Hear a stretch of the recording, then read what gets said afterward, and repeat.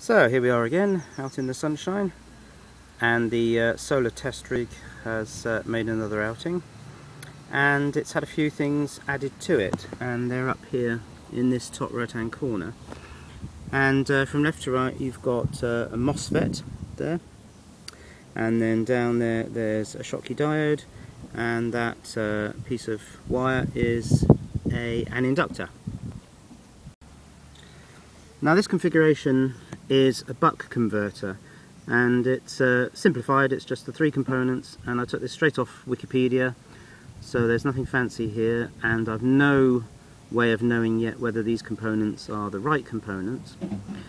But what's interesting about a buck converter is that in the DC state, as long as the MOSFET switched on, and I've done that by just putting this 9-volt battery straight across the gate and source terminals, that cluster of components effectively does nothing, or just acts as a piece of wire. And you can see here from the display that I've got 17 watts travelling through the system. That's coming from this 20-watt solar panel, and the load is my LAM, my large array of large array of miniature bulbs. 16 watts travelling through this system with the buck converter in place.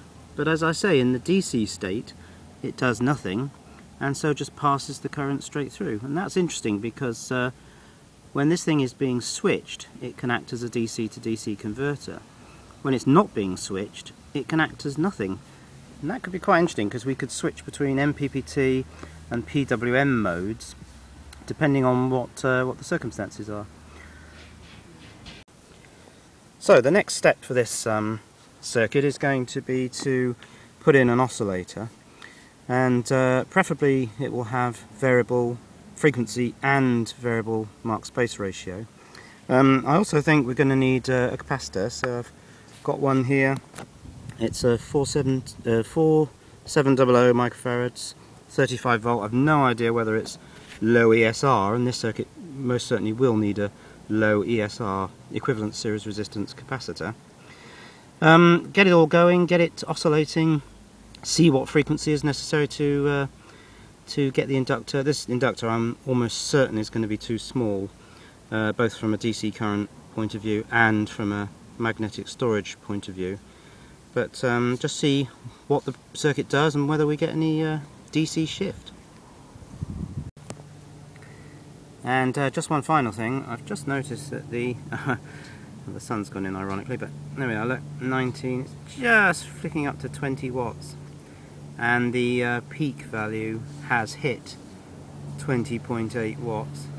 So that's a 20 watt solar panel into an optimized load, and 20 watts peak. Sun's gone in now, always happens. And just one other thing while I've been playing with this in the graphical mode, I've got this interesting pattern.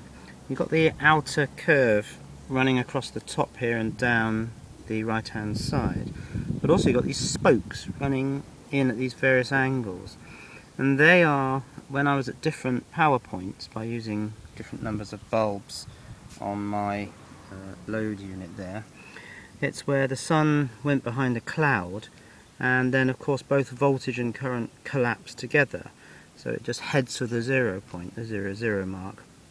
And depending on where I'd set the load at the time when the cloud came across, depends on where it drew that spoke line. So I just thought that was an interesting little pattern that had emerged on there.